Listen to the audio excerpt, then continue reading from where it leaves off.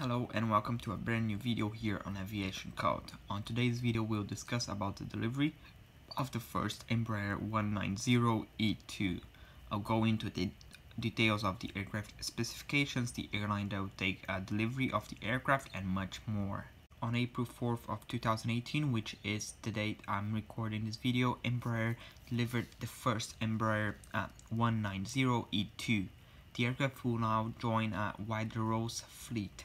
And if you're not familiar with Widerøe, it is a Norwegian regional airline that operates mainly in Nordic countries. Widerøe's fleet consists entirely of 41 Bombardier-8 aircraft. The E2 series is Embraer's newest series of new generation aircraft. At the moment, Embraer has only assembled the E190 E2, but the Embraer E190 E2 will be joined by the smaller version of it, which is the E175, and the larger E195. And now let's analyze the weight and payload of the Embraer E190 E2.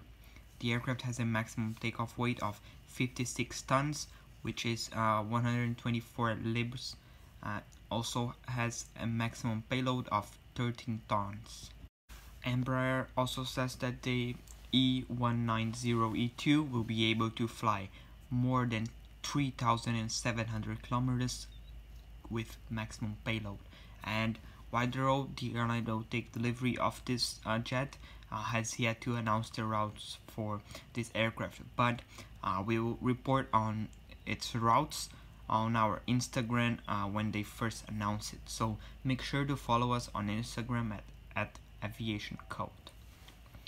Widerøe will receive up to 15 E2 family jets. However, Embraer has not confirmed whether these are confirmed orders or options for the airline.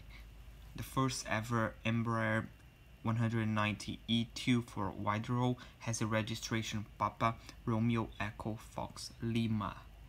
And in addition, Air Astana, which is the national carrier of Kazakhstan, has signed a long-term lease agreement with AirCap for 5 Embraer E190 E2s, which will commence delivery to the airline during the final quarter of 2018.